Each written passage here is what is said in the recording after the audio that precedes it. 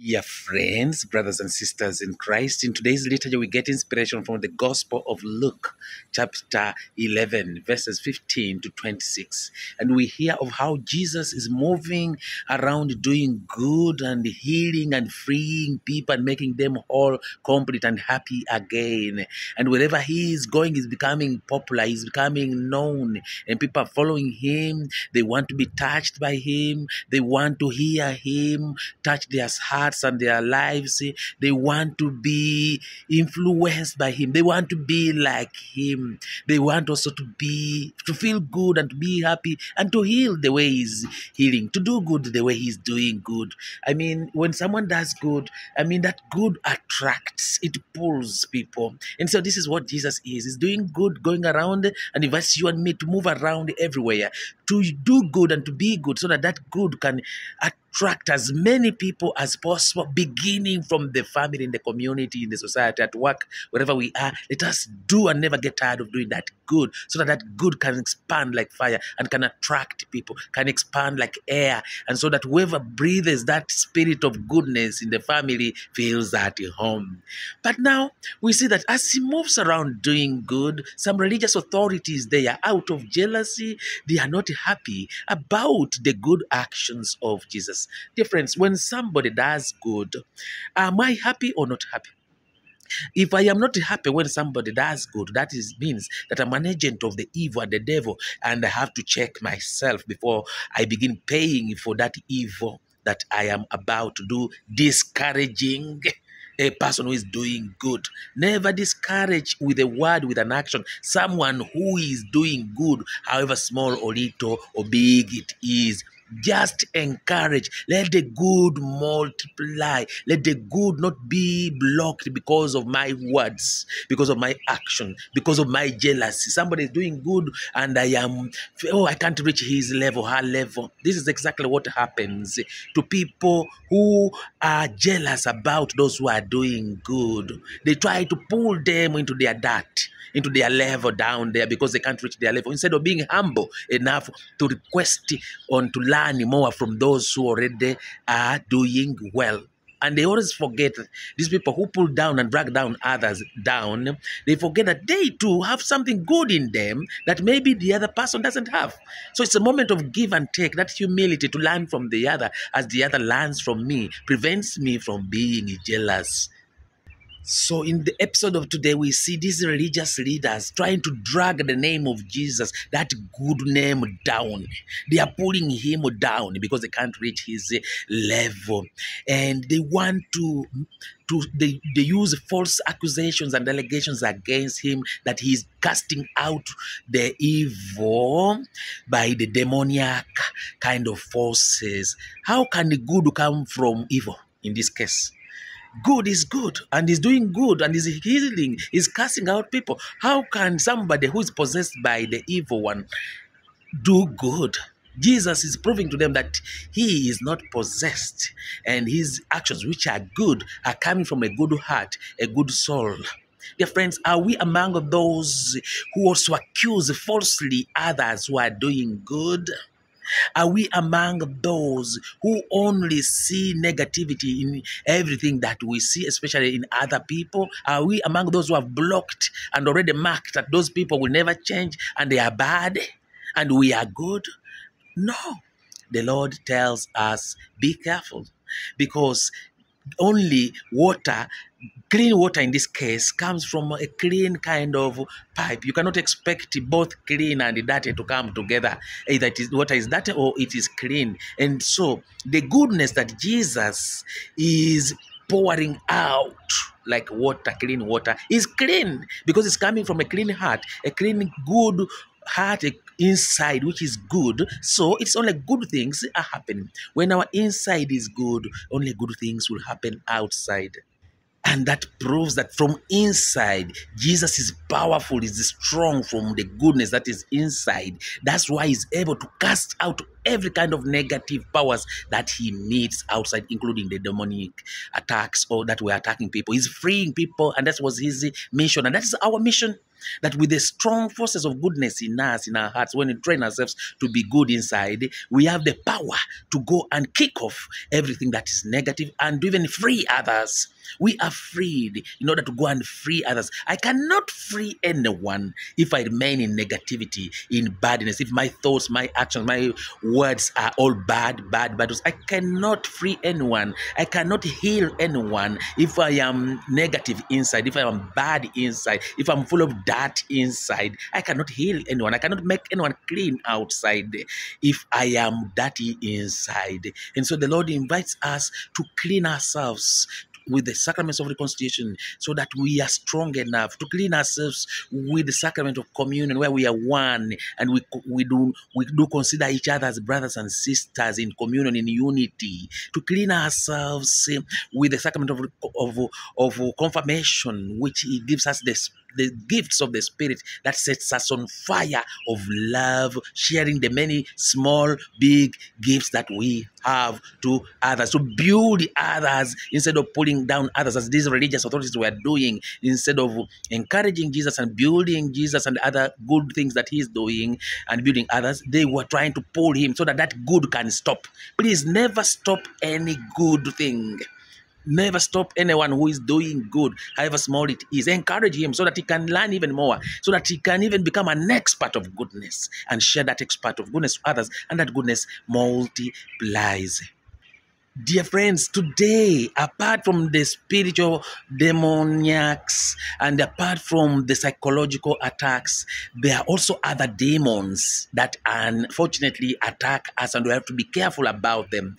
And some of these demons are of greed, the demon of greed, of accumulation, of selfishness, of injustice, of oppression, which is done usually by the rich to the poor, the oppression of those who are powerful to those who are weak, to those who are oppression of those who are educated towards those who are uneducated, the oppression of those of the little ones by the strong ones. Dear friends, we see the demon also of injustice, the demon of oppression, the demon of discrimination, and the demon of regarding others less than myself, meaning that I am higher, you are lower, and the demon of not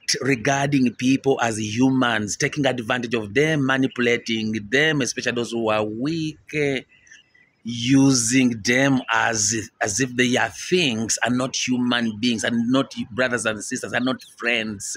Dear friends, are we among those who discriminate others, who put aside others, and we think we are high, we are the best, and others are worst?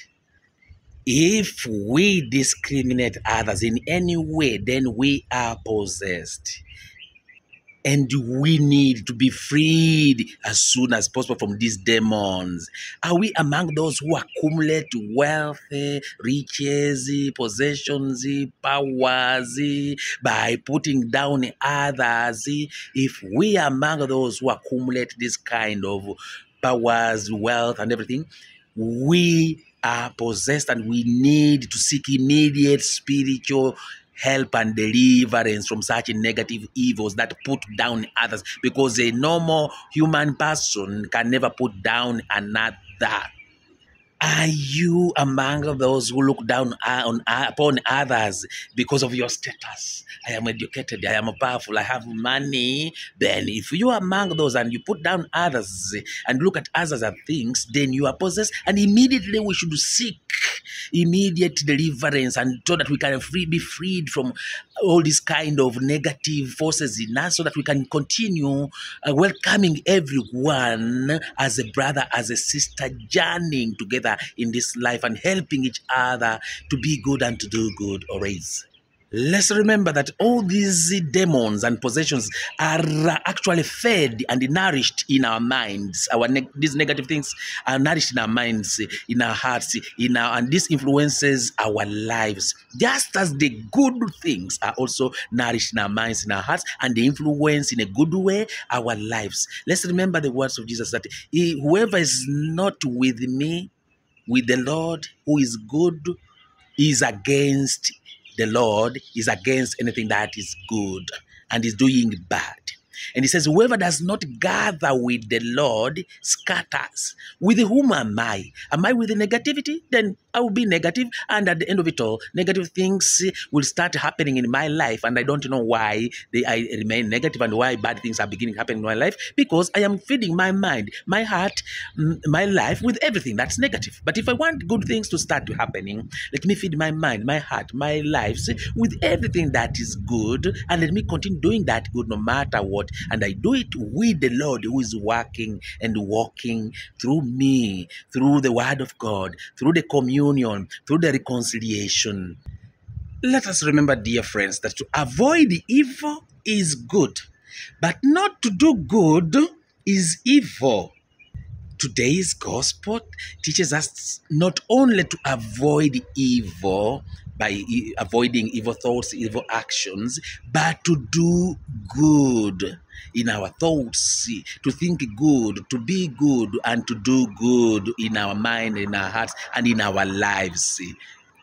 Sometimes we are surrounded by evil amidst the many good things that happen. So amidst this evil that may surround us, always remember that in amidst the evil, always do good and be good, and good things will win over evil. Conquer evil by doing good and being good. And this is how Jesus also in today's gospel did. Like Jesus, we are invited to cast out, to kick off, to shut down all the influences of the evil and negative spirits that may be within us and that may be around us, so that they do not hurt us and break us down and break others down, and so that they don't come and begin accumulating and even come even more and multiply. We are invited instead to embrace everything that is good, so that good spirits can be the air that we breathe every day, and so that it can multiply and do good to all the people around us. Let us avoid the negative spirits in us by repentance, by reconciliation, by confession, by communion, by oneness, by being together as brothers and sisters. So, dear friends, these negative forces, let's be careful, because they will return to us if they find that inside us is empty, inside us is full of negativity, in our mind, in our soul is full of negativity, is empty. Then the evil spirit will find a space inside us, and they will crush us and crush other people around us. That is why we are invited to fill our minds, our hearts, our lives with everything that is good, so that there's no space for anything that is evil.